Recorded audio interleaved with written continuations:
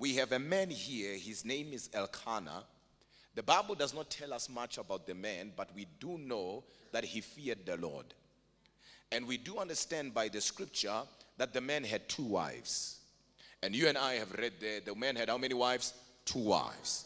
The one was called Hannah and the other one was called Peninnah. Then the Bible continues to tell us that Peninnah had children, but Hannah had no child. And as a result, Peninnah used to provoke, to mock, and used to, mock Hannah because the Lord had shut up her womb. You see, the Bible then tells us something here, and I want us to pay attention to it because I'm going to take you deeper in a few seconds. The Bible then tells us that Hannah was a woman of prayer. And how does the Bible tell us that? It tells us that year after year, she went to Shiloh, and it was in the house of God that Eli the priest and his sons were there. So this woman who does not have children, the Bible tells us that year after year, she went to the house of the Lord. And I want to encourage somebody who's watching online on TV and right here with me, that no matter how bad things go and no matter how bad things, will happen in your life, will take shape in your life, never stop going to the house of the Lord. No matter how crazy your life becomes, never stop going to the house of the Lord. We see it with this woman called Hannah. She never stopped going to the house of the Lord.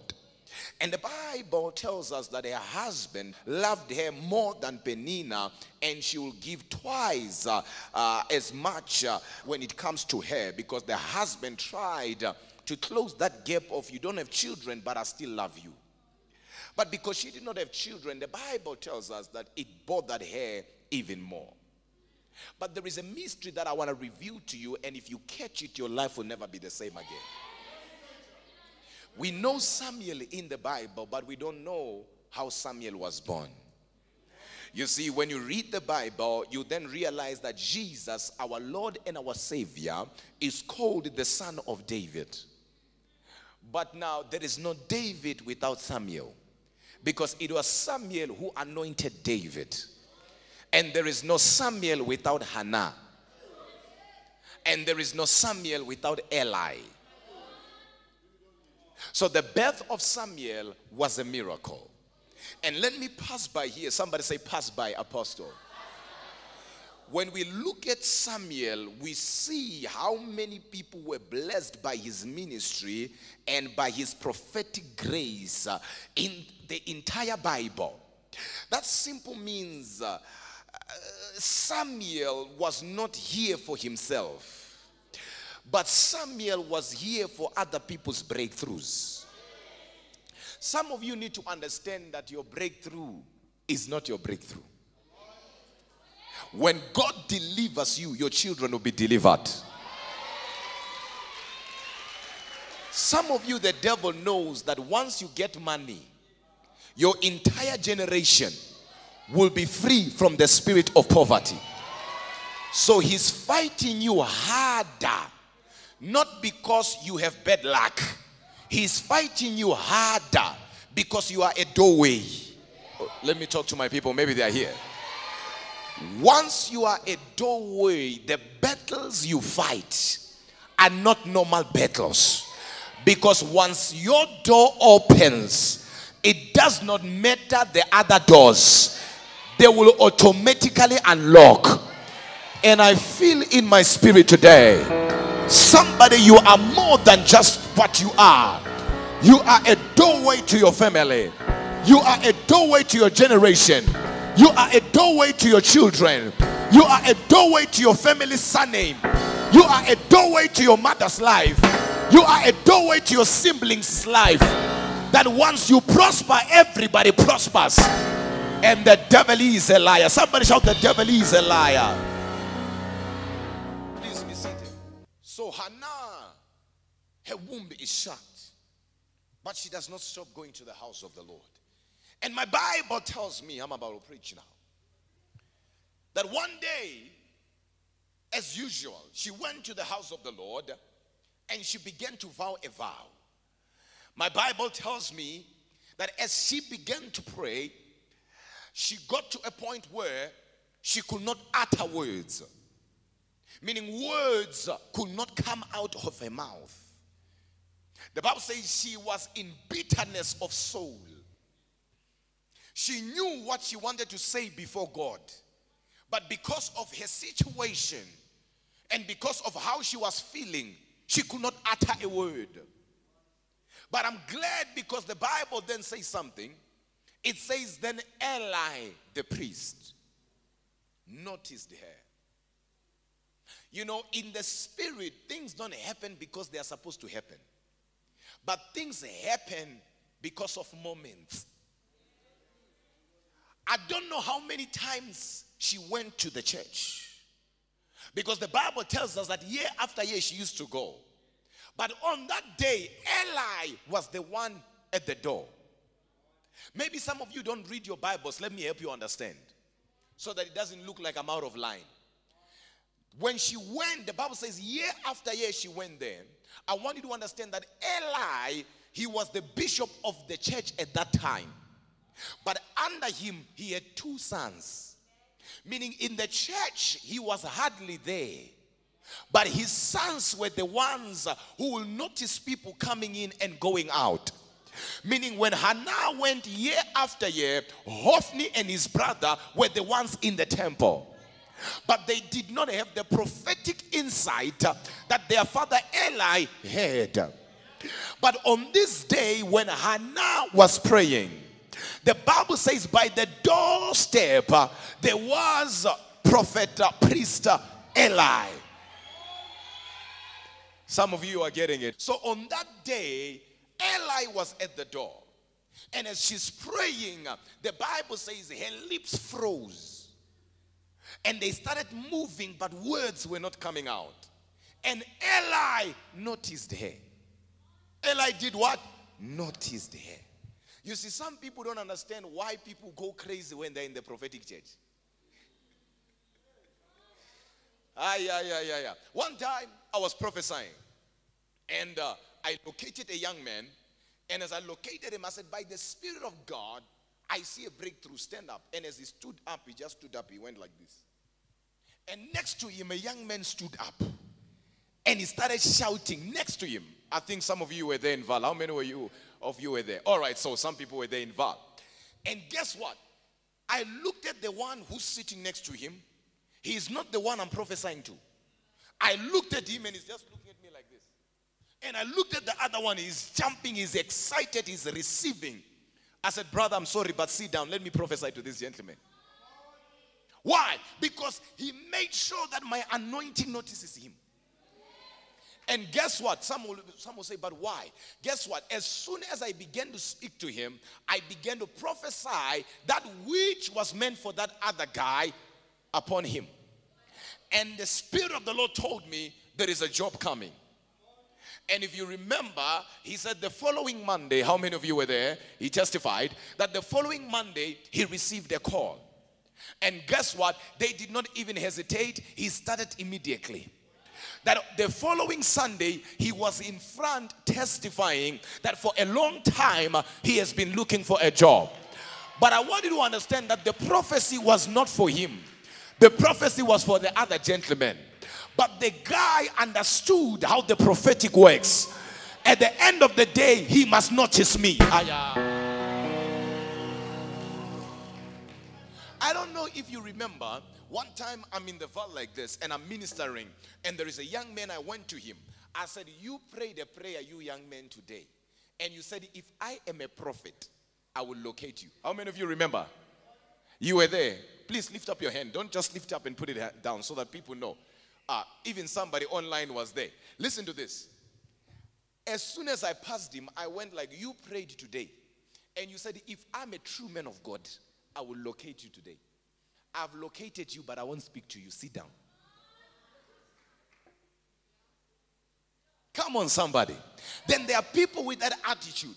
If he's a man of God, or if it's meant for me, it will be for me. Then you come to church and you sit like this. The devil is a lie. From the time of John the Baptist until now, the kingdom of God suffered violence, and the violent took it by force. I said the violence took it by force.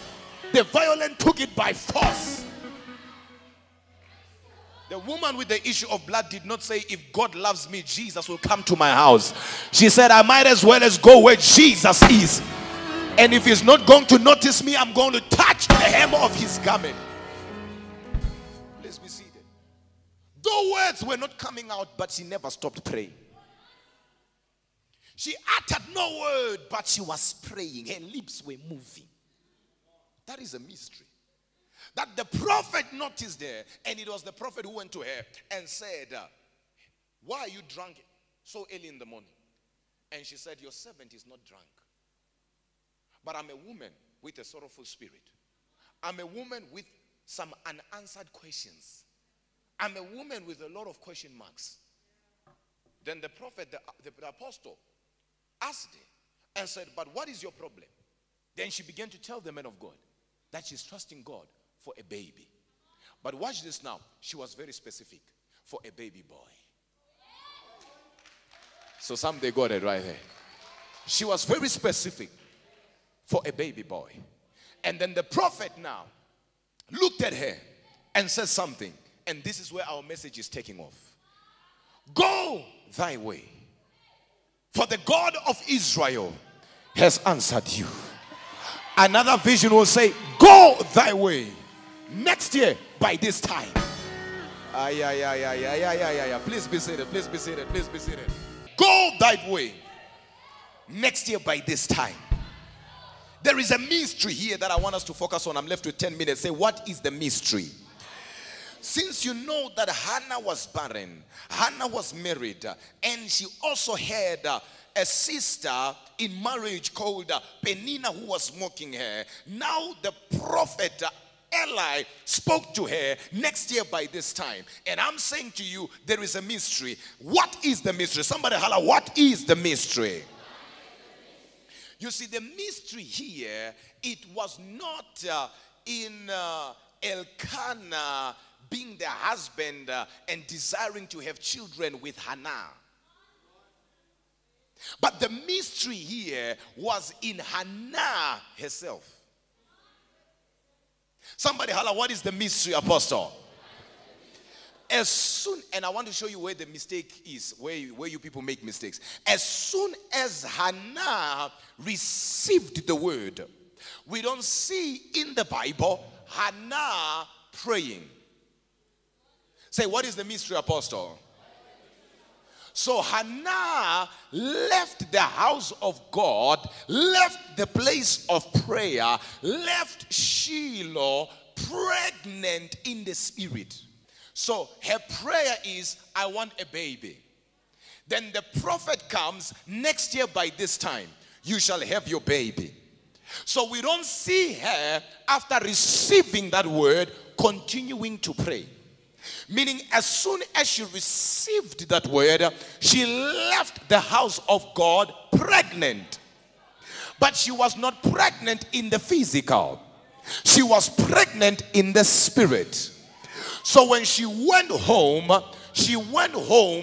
to conceive that which she had received in the spirit. That was too deep. Who's getting it here? Who's getting it here? Now watch this now. The mistake you make, you want to receive that which you did not conceive. The problem with you is you want to receive that which you have not conceived. The mystery of receiving is in conceiving. You cannot go to the hospital today and say, I'm coming here to deliver. And when they look at your belly says another story. Meaning one has to be what? Expectant. One has to be pregnant to do what?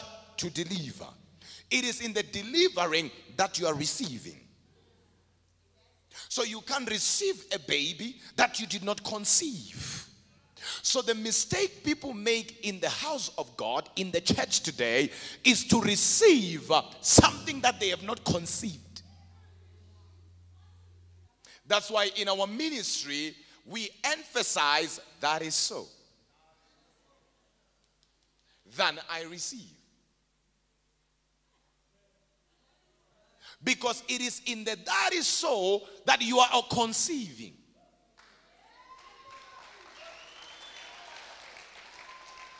Am I talking to somebody right now?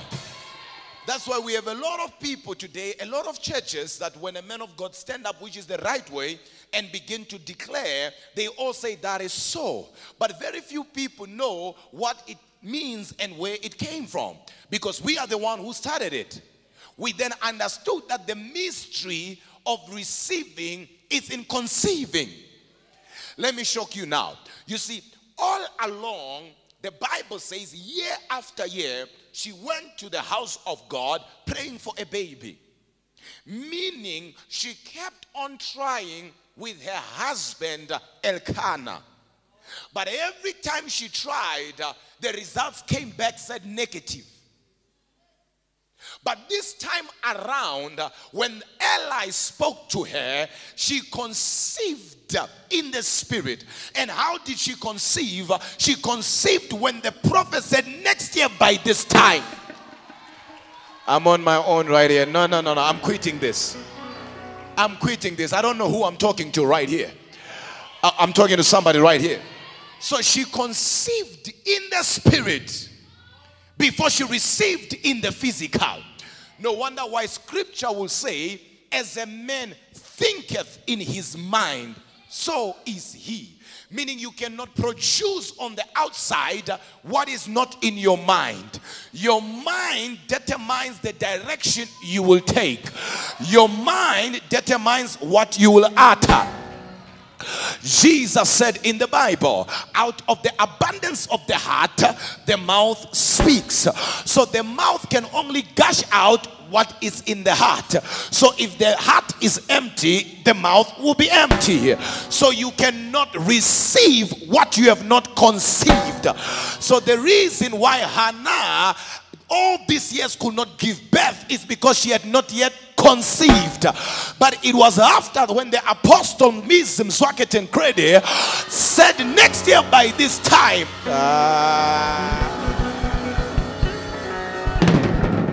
Be seated, please. So all along she was trying to receive, because it's one thing for Elkanah to give the seed. And she expected conception to take place. But conception does not start in the physical. Conception starts in the spirit. And some of you need to understand that the fact that you're not driving as yet, it does not mean you have not conceived. You have conceived, but this is your time for receiving. Because one thing about conception is silent. Conception is quiet. Let me help you understand what I'm saying. Conception is quiet, but when it's delivery time, you see the woman kicking the tables. You see the woman shouting, You see the woman saying, Why? Because when you deliver, even if you want to hold it, you can't hold it. I hear God saying to somebody right here, all these years it was your conception time. You have conceived it, but 2023 you shall deliver it. You shall receive it. Somebody shout, that is so. Look at your neighbor and say, it is just a matter of time. In this season, brothers and sisters, one need to conceive it in the spirit. When the apostle says, I see a house, you can't be seeing nothing but a house. When apostle says, I'm seeing marriage, refuse to see anything else. When apostle says, I'm seeing a car, refuse to see anything else. You better see a car, because as far as your eyes will see, Abraham, I will give it to you. And God said to Abraham, as far as your eyes will see. The question is, when apostle is preaching, what do you see?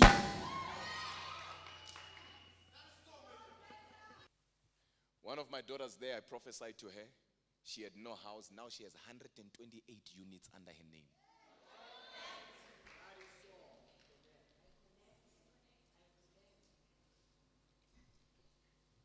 We were live with some of my sons and daughters. Where is Nati?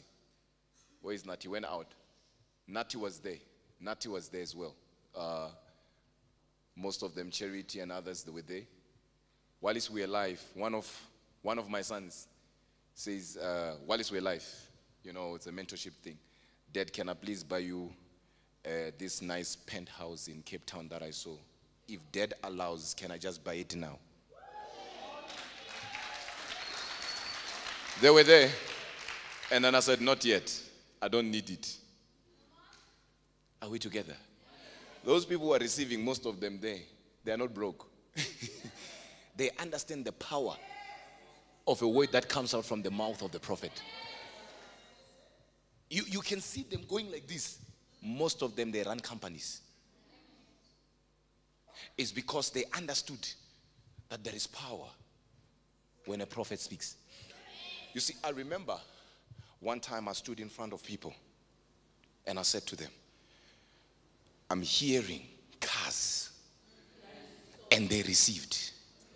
I remember that season, people were just standing in front. It was like crazy. Somebody will get a license today, the following day they bought a car. And this year what I'm seeing is the houses. I don't know why. In this church, the next flex will be houses and land. Please be seated. And notice, if you may, I'm closing now. Notice, if you may. Notice, if you may. Hannah, she did not, in her prayer, you and I did not read that, mention Penina.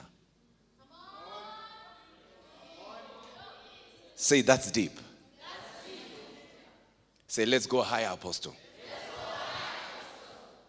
We didn't read about it. Where she said, Penina in a prayer. Most of you are missing it there. If it was you, you would have been mentioning Penina more than your prayer request.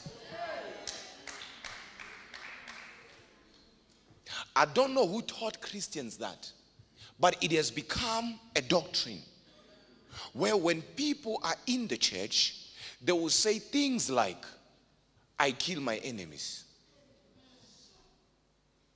Can I correct this error? Somebody say, correct it, Apostle.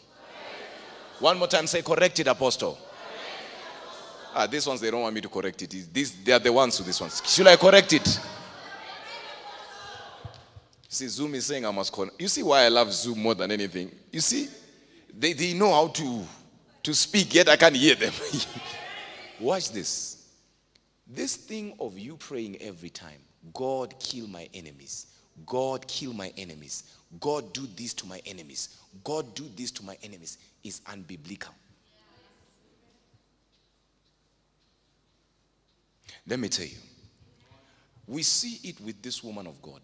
She had a revelation. She never said, God, Penina is mocking at me and mocking me and persecuting me. Kill her.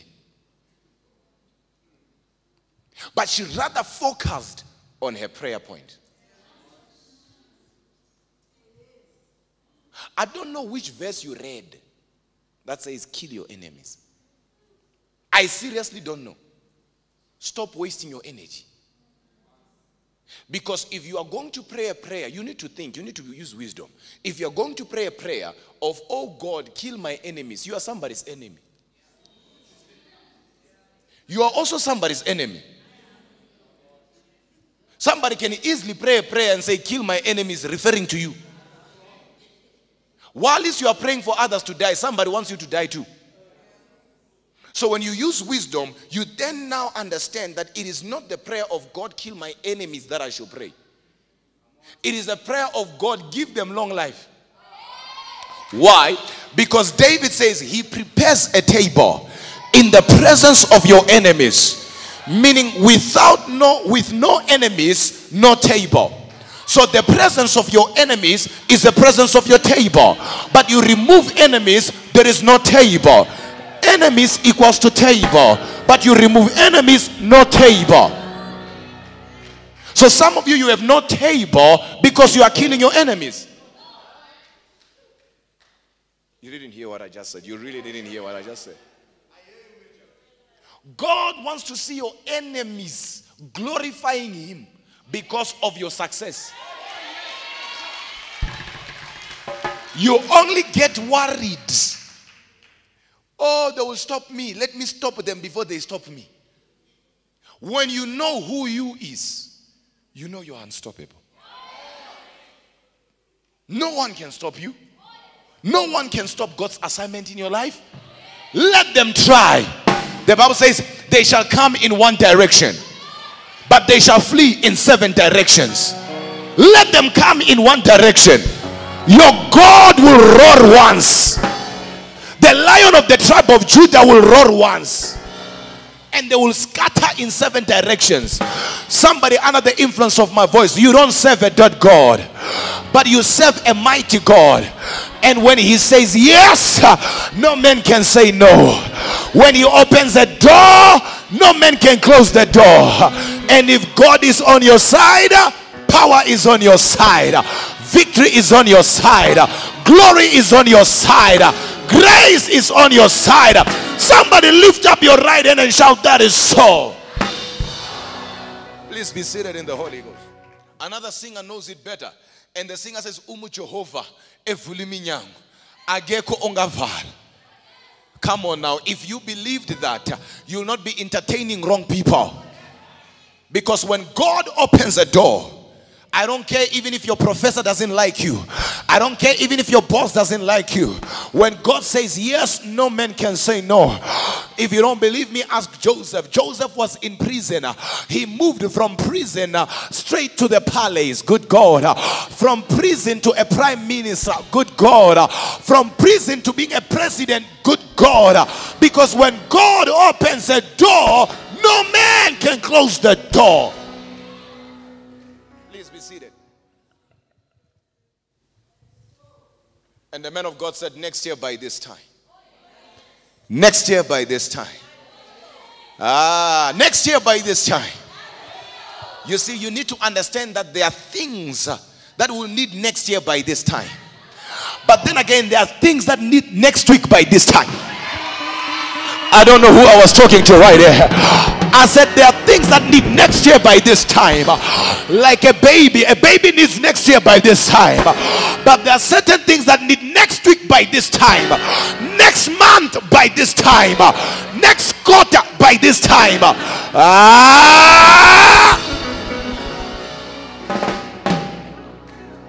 If you are hearing me and I'm preaching to you, lift up your hand and shout, that is so 3 times.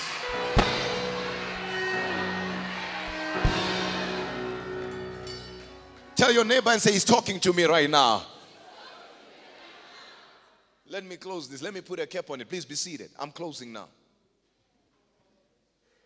Some of you women need to understand that Penina served as a motivation in Hannah's life. What do you mean, Apostle? I'm glad you asked. She motivated Hannah to stay in prayer.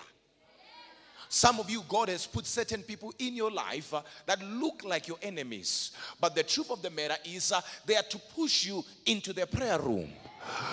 Sometimes when I'm on my own, I start thanking God for my enemies. Because some of us would not have been where we are if it wasn't for our enemies. They thought they were burying us. Little did they know we were seeds. And you don't kill seeds. When you bury a seed, you are giving it time to germinate. I wish I was talking to somebody right here. You are unkillable. You are unkillable. I said, you are unkillable. I said, you are unkillable.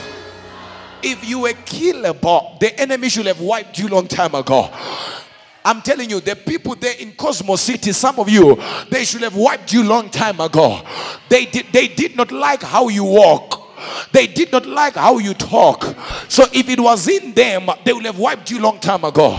But because you are a child of the Most High, God is your Father, Jesus is your Lord, angels are your protectors, you are unkillable. Somebody pat yourself on your chest and say, I'm unkillable. Please be seated. Please be seated. I need to close now. You are unkillable. Some of you don't believe what the apostle is saying. If you were killable, COVID-19 should have wiped you out. Some coughed once and they never made it. May their soul rest in peace. Some of you never even coughed. Some of you coughed once and it died in your body. Why? Because you are unkillable.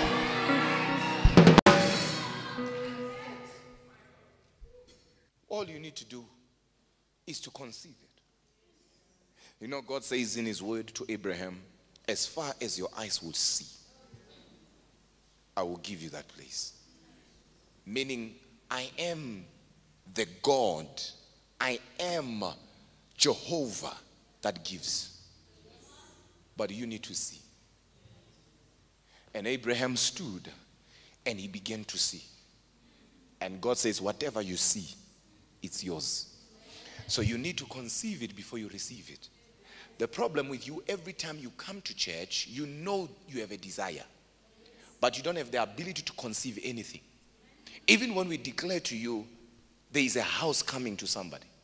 But because you know your bank balance, you then measure the declaration word against your bank balance.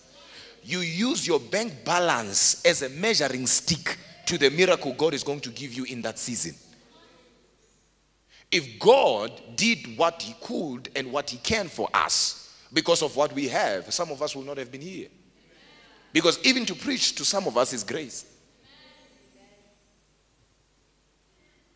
There are men who are eloquent. There are men who are good in speech. Men who can structure words, articulate words. And God went to the bushes of Mpumalanga and picked Apostle Miz. While I was minding my business. Never prayed to be a preacher. I never in my entire life prayed to say, God, me, preacher. Never. Are you hearing what I'm saying? It's election by grace. So God does not look at what you have. Men will look at your outside appearance. But God, like he said to Samuel, he'll look at what is in your heart. Praise the Lord, everybody. It is dangerous for you to trust God for something that you have not conceived. Because you will wait for a moment that will never take place. Okay. Let me talk to those who are online. You are not here. It's dangerous to trust God for something that you have not conceived in the spirit. You will wait for defining moments until Jesus comes. Not that you did not trust him for it, but did you conceive it? That's why the Bible is very clear. It says Jesus was crucified before the foundation of what? Of this world. So Jesus comes to this world already crucified. So he's on an assignment. Every time he feels like life is getting hard, he would then remember. That's what the Bible says. And he prayed and he said what? Take away the cup. Because Jesus now didn't want to die no more. Come on now, talk back to me. It's in your Bible. Which Bible are you reading? I don't know. The way you look surprised. He said, take away the cup. I don't want to do this no more. The Bible says, but he remembered. What was he remembering? He remembered and he said, not my will, but let your will be done. He remembered that this now will pass. You see, oh Lord, there is no resurrection without dying.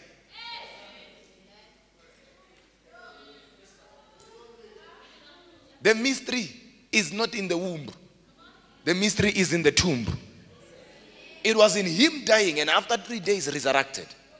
You listen, the reason why you and I, we believe in Jesus and we serve Jesus and we love Jesus is because of his resurrection. We are the result of the resurrection. If Jesus died, though you'll have preached good, healed others, and never resurrected, wouldn't serve Jesus. Because many came, and some separated the water, died, but never resurrected. I'm talking about Moses now. Elisha's bones, when he died, raised the dead. But Elisha could not raise himself. Only Jesus died and came back after 3 days. One will say, but Lazarus came back. Listen, Lazarus was resurrected by the one who resurrected himself. They locked him and closed the tomb. I don't know what they used, but I can see it in my Mzwakhe view. They wrote no exit. They knew he was not coming out. That even the women, they wondered, who shall roll the stone for us?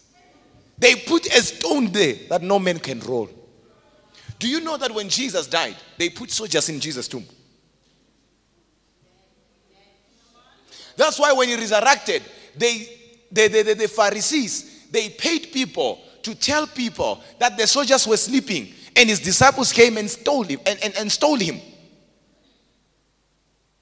So when Jesus, they wanted it to be impossible for Jesus to resurrect, because he had said that, destroy this temple, and in 3 days I will build it again. They put 2 soldiers. Read your Bible correct. Read it correctly so that when I preach, I don't look like I'm out of my mind. They put a soldier here and they put a soldier here. Then they put a very strong stone. Jesus himself got himself up like this. Like what? Like this. I want to show you how it happened. Jesus, after he resurrected like this, like this. He didn't struggle. That's what I'm trying to say to you. He didn't kick. No. He just got up like this. Undertaker has nothing on Jesus.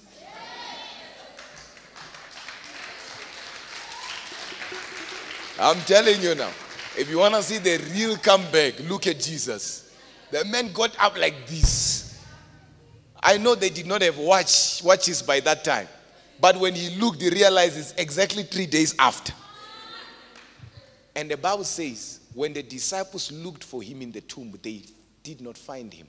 But they found what? A folded napkin. Right? And that napkin was where? On his head. Meaning Jesus, after resurrection, he didn't resurrect and started running. My man resurrected, rolled the napkin, and he had time to fold it. And he put it there nicely. Somebody holler, nicely. What are you talking about? I serve a big God. Scripture says, I wish above all things you prosper and be in good health. Somebody, this year we are receiving. This year we are in a delivery room. We're in the labor room this year. All along we have conceived it in the spirit by the reason of new creation realities. But spiritual realities now, this doesn't allow us to conceive. Allow us now to receive, to manifest. I want to pray for people right now. By the Spirit of God. By the Spirit of Jehovah. I want to pray for people. And listen to me. Once I pray for you, your life will never be the same.